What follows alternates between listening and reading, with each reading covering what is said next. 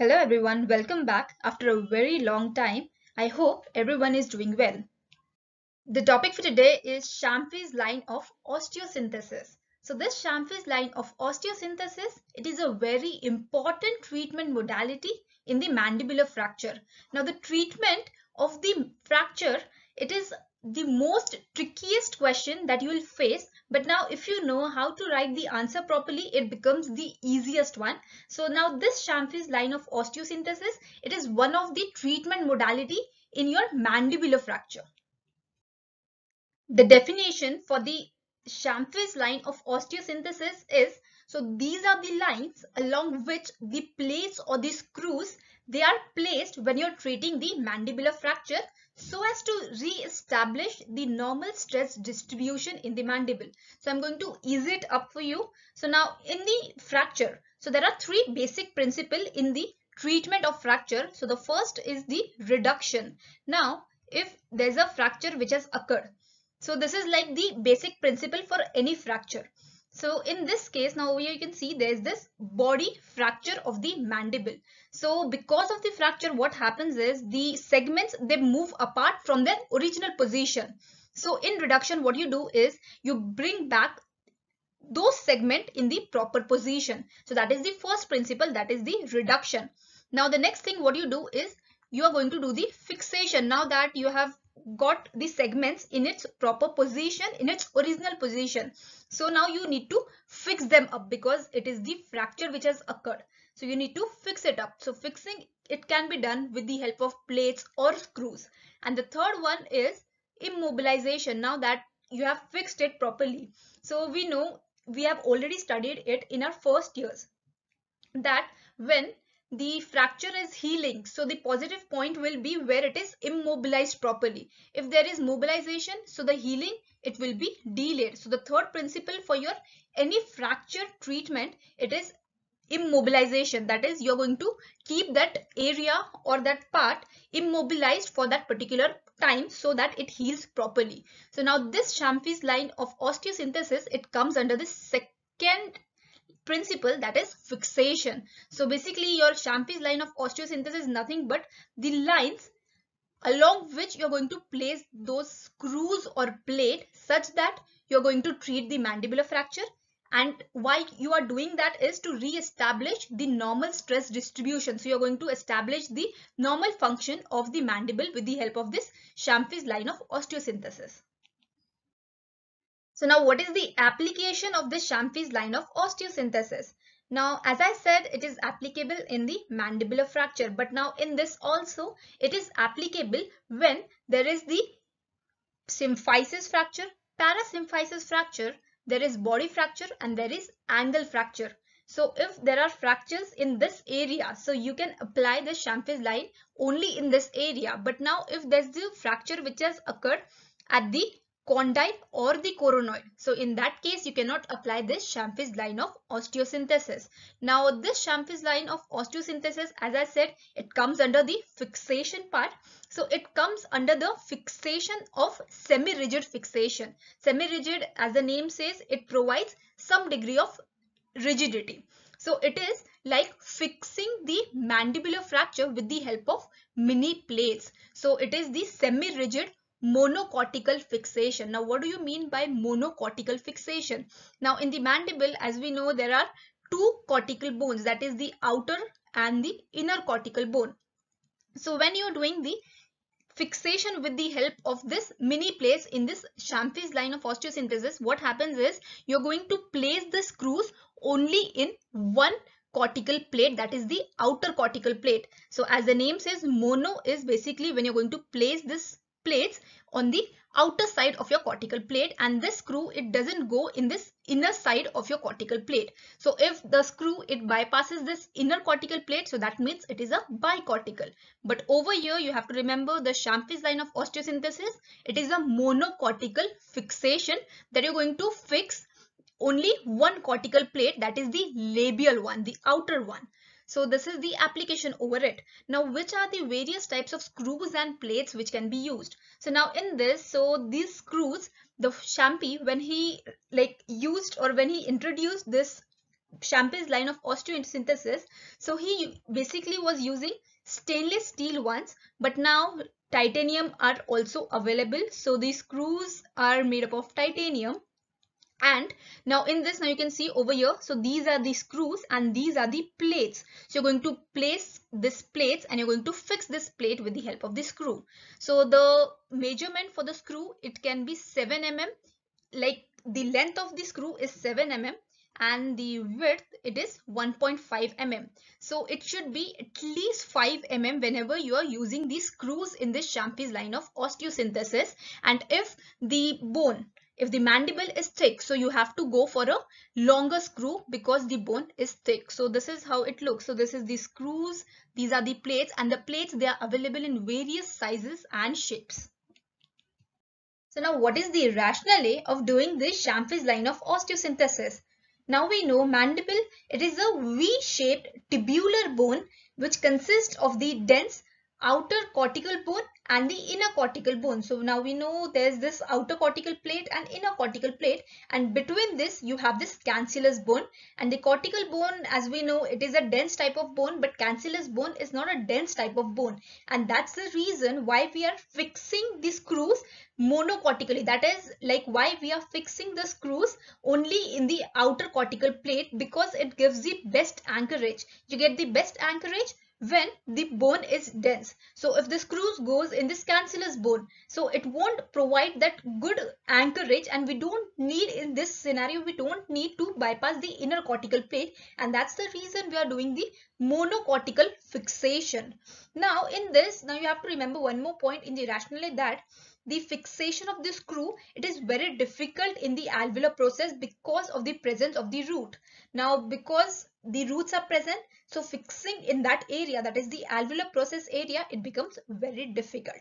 So this is the next point that you need to write in your rationale. Now the third and the most important point that you need to write for the rationale is, now whenever the mandible is in function, whenever there is the occlusal load applied on the mandible, that is whenever there is the masticatory forces applied. So there are three types of forces which act on the mandible. So those are the tensional forces, compressional forces, and one more force is known as the torsional forces, which is applied in only in the anterior region. So now you have to remember there are three forces whenever the mandible is in function. So those forces are known as tensional force, compressional force, and if it is in the symphysis or the parasymphysis, that is in the anterior region, so at that time there's also this torsional force which is applied. So torsional is nothing but it is the twisting force, so it will twist the mandible. Now what does this tensional force does? So tensional force, whenever, so this tensional force, it is applied or it is seen in the upper border of the mandible, and the compressional force is seen in the lower border of the mandible. So the tensional force, what it will do is it will move these segments apart, and the compressional force, it will bring the segments together. So in this case, compressional force is doing the work that we want to do, that is bringing the segments together. So because of that, the compressional force, it like has no risk on the fracture. But now in this, whenever you're doing the treatment for the mandibular fracture, so in that case you have to address this tensional force, because what it is doing is it is moving the segments apart, and you have to address the tensional force which is applied in the anterior region. Why?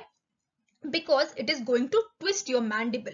So because of that, the rationale, it falls as you have to do the fixation in this area, that is the tensional force area and the torsional force area. So because of that, now we are going to see the ideal lines. So you will see that whenever you're doing the fixation, so you're going to fix the plates over here in this region only. Why? Because you want to encounter this, or you want to address this tensional forces, because the compressional force is of no harm to the mandibular fracture. So you're not going to place the plates in the lower border of the mandible because of the compressional force which is already present in that area. So this becomes the rationale of the Champy'S line of osteosynthesis.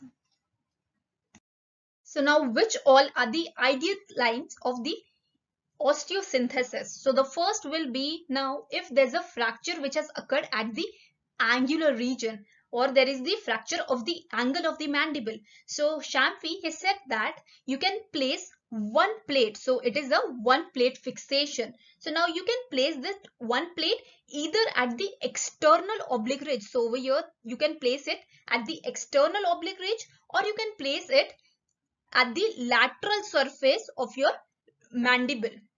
So now why we are placing it over here at the upper region? Now, as earlier we have seen, there are these compressional forces which are present, which are going to bring back your mandible in its position.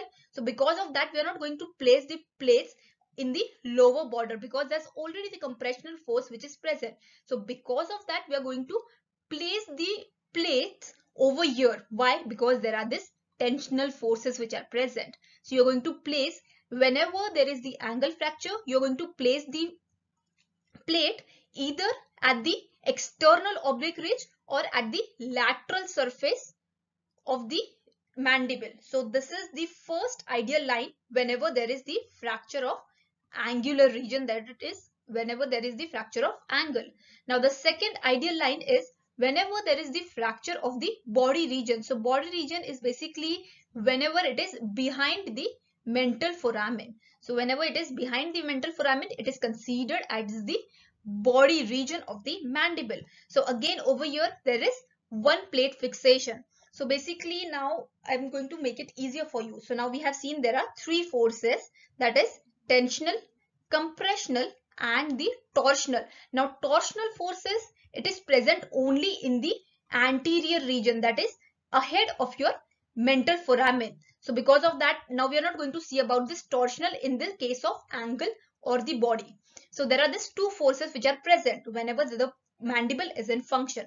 So now the compression force is not to worry about, because it is already doing the work of bringing back the mandible in its position. So over here the force that we are going to pay much attention is on the tensional force. So because of that, in the angle region, now as I said, you're going to place the plates in the external oblique ridge or the lateral surface, and in the body fracture what you're going to do is you're going to fix the plate below the roots. So over here now you can see, so these are your roots of the teeth. So you're going to place the plate just below the roots of your teeth. So this is again one plate fixation, and you're going to place it below the root, but it should be above your inferior alveolar nerve. So this is the point that you need to remember for the body fracture, that you're going to place the plates below the roots, that is subapically, and it should be above your alveolar nerve. So this is the second ideal line of osteosynthesis.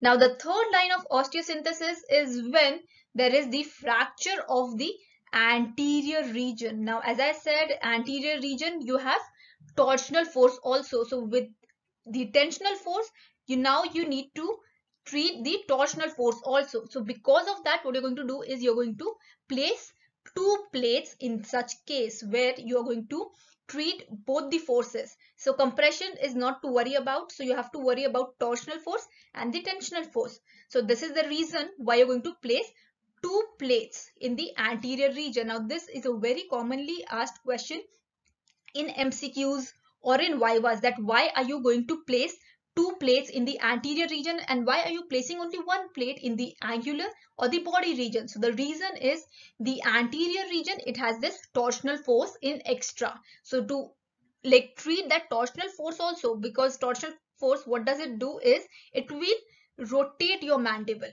So you're going to fix this force also with the help of two plate fixation. So now this fracture, it will be ahead of your mental foramen, that is the symphysis fracture or the parasymphysis fracture. Parasymphysis is nothing but from canine to canine. So over here, so behind the canine, if there's a fracture, just ahead of your premolar, if there's a fracture, it is considered as the parasymphysis fracture, and between your central incisor is your symphysis fracture. So in this region, you're going to place two plates. So one plate, again it will be subapically. So over here now you can see, so these are the roots of the anterior teeth. So just below your roots you're going to place one plate, and at the distance of 4 to 5 mm from this first plate you're going to place the second plate. So that is the two plate fixation of the anterior region in the Champy'S line of osteosynthesis. So Champy'S line of osteosynthesis, it is nothing but like it was modified by Champy et al. So Champy et al. Was the name of the person who proposed this line of osteosynthesis, and hence it is known as Champy'S line of osteosynthesis.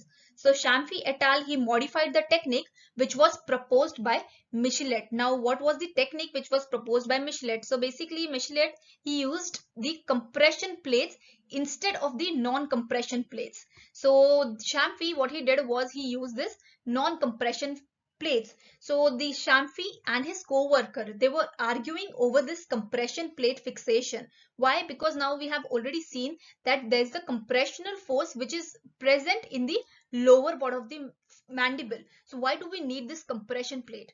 So because of that, what Champy did was he used this non-compression plates to like describe the most scientific basis for the mini plate application in the treatment of the mandibular fracture, and because of that it is known as the ideal line of osteosynthesis, basically where the mini plate fixation should be done to get the best result, or you can say where the fixation is the most stable.